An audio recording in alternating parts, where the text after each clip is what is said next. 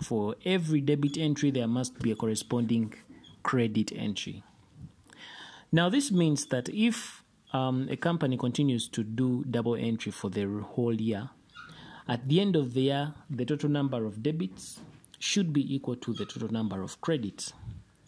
But how do we make sure that the total number of debits is the same as the total number of credits? We are able to ensure that these two are the same by preparing something we call a trial balance. What is a trial balance? A trial balance is a list of all the ledger accounts contained in the ledger of a business. This list definitely contains the name of each nominal ledger account and the value of that nominal ledger balance. If you were to take a look at your screen and you look at that account, this is a data we've called event. If you look at this ledger account, we are seeing that on the debit side it has those values, on the credit side it has those values, and so the total number of, you definitely from looking at this, you can see that the debit side is bigger than the credit side. It is 482,000, and so because it's the 482,000 and balancing off this account means that the balance carried down is 324,000, which we put on the credit side. Then the balance brought forward, or the balance brought down, is 324,000. This is the balance brought down. So when you look at that account, we say it has a debit balance. Why does it have a debit balance? Because the debit side is bigger than the credit side. So the debit side is bigger than the credit side by 324,000. So because this ledger account, which we've called data event, which is an asset, is having a debit balance, when we are preparing a trial balance, we will go ahead and post that balance in the trial balance. So that is how our trial balance will look like. In the column for item, we shall put the nominal ledger names, which in the column for item, we shall put the names of the ledger accounts. In this case, we are putting there data event. So we said it has a debit balance because the debit side is bigger than the credit side, and so that's why we put that balance right there as 324,000. Let's look at the case if it was a credit balance. We have here creditor annulled account. A creditor is a liability account, and it definitely, all liability accounts have credit balances. Even from here, what you can see, we see that the credit side is bigger than the debit side, and if we are to balance this off, you realize that the balance carried down is 314 and the balance brought down is also 314. This is a credit balance, or in other words, it shows that the credit side of this account is bigger than the debit side by 314,000. That's why we say this has a credit balance, and because it has a credit balance of 314, this is how we post it in the trial balance. We shall go ahead and write the name of the account. In this case, we said it's creditor annulled account, and then we shall go ahead and write the credit balance in its column like that. So I've just used the two examples for just how we post to the trial balance when it is a debit balance and when it is a credit balance. Of course, these two accounts are just arbitrary examples, but it's a whole list of different accounts that we post right there, and eventually we go ahead and add up the totals.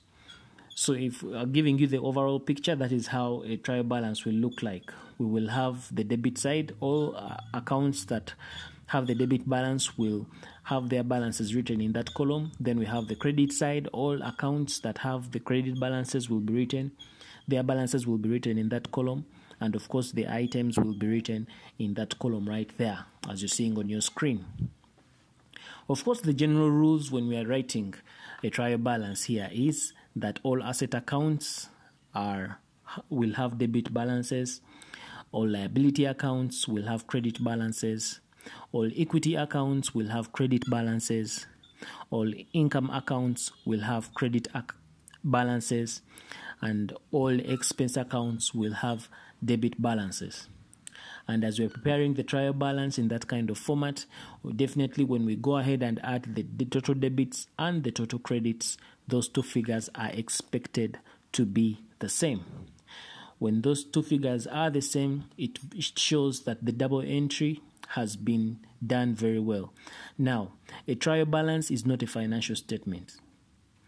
A trial balance is just prepared to check the arithmetic accuracy of the double entry system of accounting.